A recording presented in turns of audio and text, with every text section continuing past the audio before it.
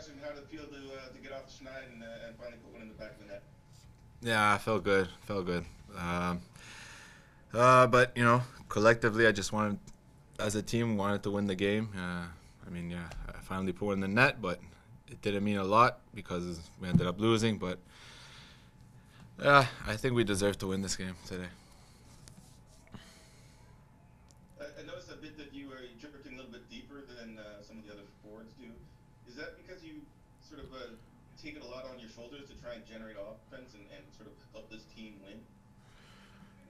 Yeah, physically I'm feeling good, so I can make the extra runs and create extra chances, set up extra plays. So it's how I feel comfortable, and Vanny tells me to get in those pockets a lot, and that's what I've been doing, getting better at it. So and it's been working. We've been generating a lot of chances off that.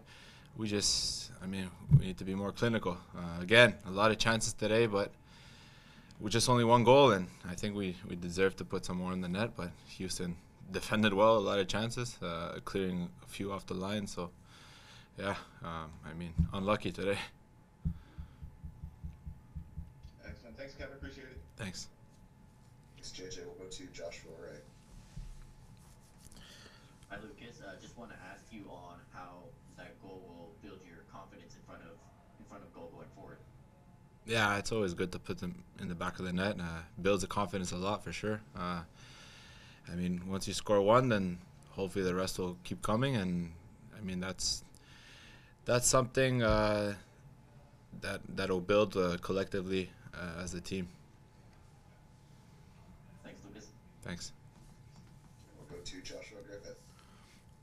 Lucas, something both you and Vanny said is he thought you guys deserved 3 points. What's the mentality in the locker room after a match like this? No one has their heads down. 100% heads are up right now. I think we showed a lot of attitude, character today. So,